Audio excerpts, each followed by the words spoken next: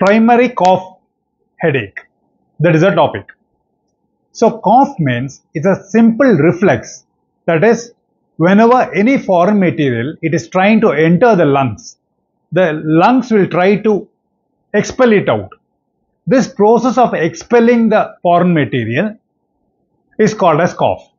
So any person who has got continuous cough, of course he'll get headache. It's so simple. So why should I have a separate topic on this? Why should I give importance for this cough headache? So as and when you see this video, you will understand the reason behind this. Now, this cough headache, this can be classified as two types. It can be primary cough headache or it can be secondary cough headache. Primary cause is when there is no particular reason for this and suddenly the person starts coughing. He gets a bout of cough. Because of that continuous bout of cough, he gets headache, which gets relieved after some time. There is no particular triggering cause for that. Maybe a small sneezing or bit of allergy or something like that. Now, the reason for the headache is that when you have continuous cough, the pressure inside the head, the intracranial pressure increases. This will trigger some particular areas of the brain, which will result in a headache. Now coming back to the classification, that is primary cough headache, where there is no particular reason for it. Now coming to the second one, the secondary cough headache. So secondary means you have a reason for it. Let me tell you some common reasons first.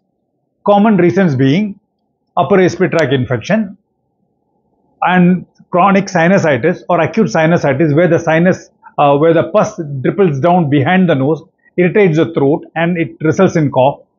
Or tonsillitis, pharyngitis, bronchitis, any severe lung infection. And even in the starting, those who have bronchial asthma, the starting stage of this wheezing problem, it starts with cough. And I can still keep on telling you so many results, the causes for cough. Even some particular antihypertensive drugs also can produce cough. There are so many reasons for that. So many different reasons for cough. So the common ones being I have listed, one or two I have listed. That is not a problem because you take a course of antibiotic and you take a few medications along with that, it gets cured within 5 or 7 days. The problem is, in the absence of these causes, there is no nasal complaint, no throat complaint, and absolutely no chest complaint. Patient has got continuous cough and has got severe headache, and the headache keeps on increasing and it goes to a stage where he starts vomiting also. That means the reason is not in the periphery, it is somewhere in the brain. So let me tell you one or two causes for that. One is the person can be having or he may be developing aneurysm. Aneurysm means there are so many blood vessels in the brain. This blood vessel, one of them, it can start diluting in one particular direction, and when it happens so, it is called as aneurysm. One more cause being there is some malignancy or cancer, particularly in just behind the posterior part of the brain. Posterior fossa, scientifically saying, is the posterior fossa. These are the one or two common causes of secondary cough headache, which cannot be neglected. Now, the common reasons which I have told you, some infection somewhere in the upper respiratory tract or the lower respiratory tract, which can be easily dealt with, and you don't need to have any investigation unless it prolongs for some time. So in that case, a doctor may ask you a chest x-ray, and if they're doubtful, they may go in for a CT scan chest. That's it. Or a few blood tests also. In case of absence of all this, and headache is persisting, which is increasing, in that case, we need to take a MRI scan. If you can add up MRA and MRV to that, then coming to a diagnosis is going to be easier. Now, let me tell you the treatment part of secondary cough headache, where the treatment for the simple ones like upper respiratory tract infection or any infection in the upper respiratory tract or the lower respiratory tract. So you will be given a course of antibiotic. Along with that, you need cough suppressant or expectorant. So what is the difference between cough suppressant and expectorant? Expectorant, what it does is it tries to thin these expectorants are given for those patients who have productive cough, they have phlegm. To make the phlegm thin and to reduce the cough, we need cough expectorant. In that case, if you see read the label in that bottle, it will be written one of the ingredients be guaifenesin. And in case of cough suppressant, where the cough is dry cough, one of the ingredients it will be dextromethorphan. So you have cough expectorant and suppressant, two different things for two different conditions. Along with that, if you can do steam inhalation also, that is going to help you. And we need to do gargling also. Gargling you can do with plain water, warm water, or you can add salt to it, or turmeric, or neem, like herbal if you want, tulsi leaves or neem leaves, like that. So whenever you gargle, see to it you gargle for at least 30 seconds. Do it 2 to 3 times. And after the procedure, after the gargling, please do not eat or drink anything for next 1 hour, so that you have the local effect of the gargle. Now, along with that, along with the gargle, there are a few more points I want to tell you. See, once the cough starts, then slowly it can become a habit for you. So to prevent that, what you do is you take, before the onset of cough, take sips of warm water. That is going to help you a lot.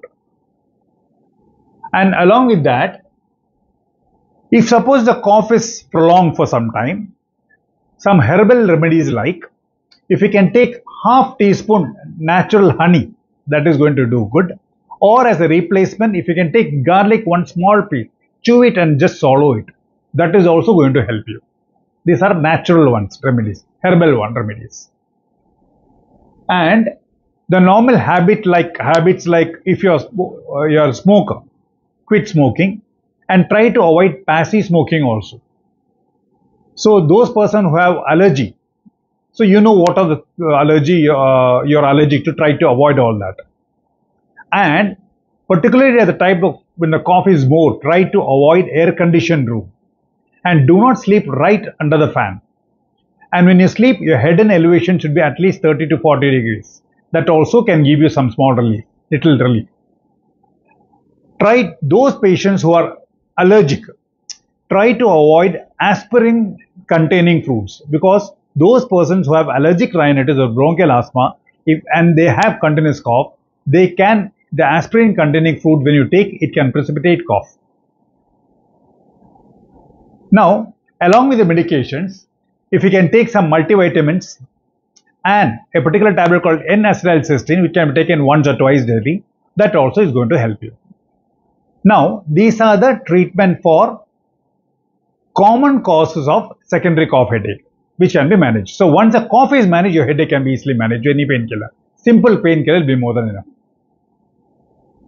Coming to the dangerous causes of secondary cough headache, that is, I have mentioned two.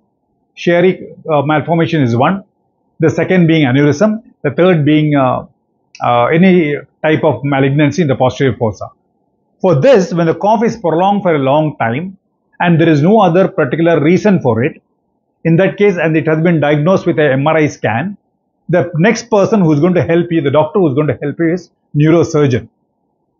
So whenever you have secondary cough headache and the headache is persisting, it is increasing, it is not tolerable, you don't have any other source of infection, please do not neglect. The earlier you see your doctor, the better. The earlier you see, the earlier you start treatment. The earlier you start treatment, the better will be the prognosis. That is the idea of, that is a point why I have taken this topic. So please do not neglect cough related headache which lasts for a long time. Thank you so much.